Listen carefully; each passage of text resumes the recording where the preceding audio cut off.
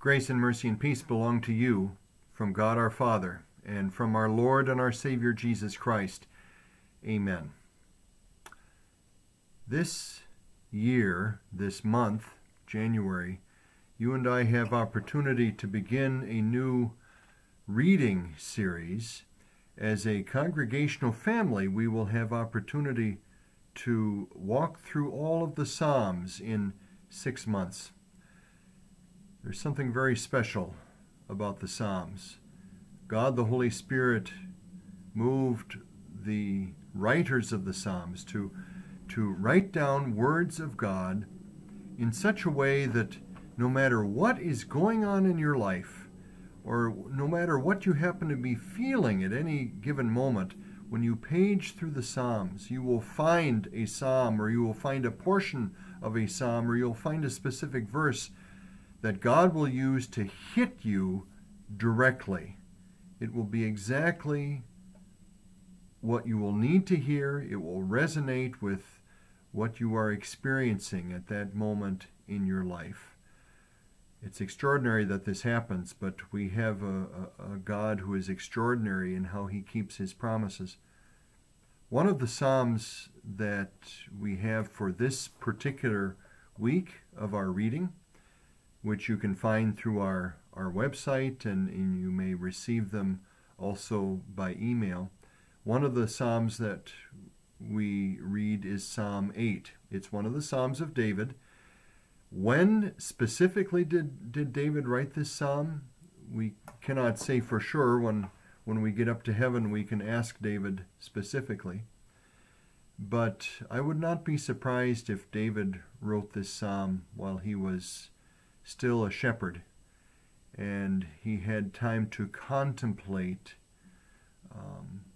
his relationship with his Lord, his promises that God had given to him, the promise of a coming Savior from sin.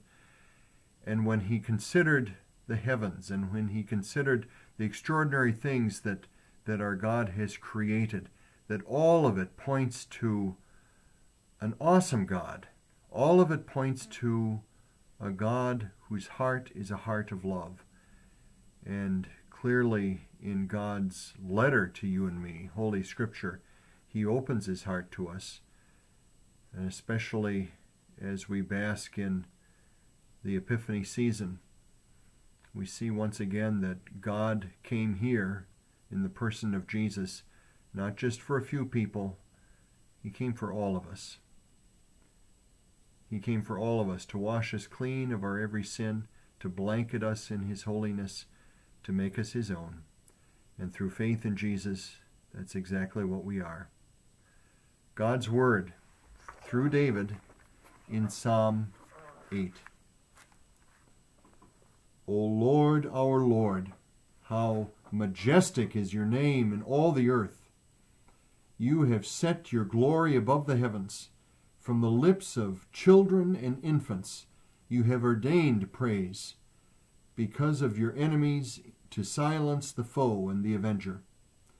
When I consider your heavens, the work of your fingers, the moon and the stars, which you have set in place, what is man that you are mindful of him, the Son of Man that you care for him?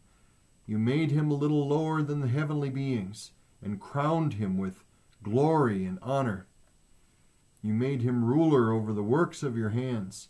You put everything under his feet, all flocks and herds, and the beasts of the field, the birds of the air, and the fish of the sea, all that swim the paths of the seas. O Lord, our Lord, how majestic is your name in all the earth. We pray the Lord's Prayer. Our Father, who art in heaven, hallowed be thy name. Thy kingdom come, thy will be done on earth as it is in heaven. Give us this day our daily bread, and forgive us our trespasses, as we forgive those who trespass against us. And lead us not into temptation, but deliver us from evil. For thine is the kingdom, and the power, and the glory, forever and ever. Amen.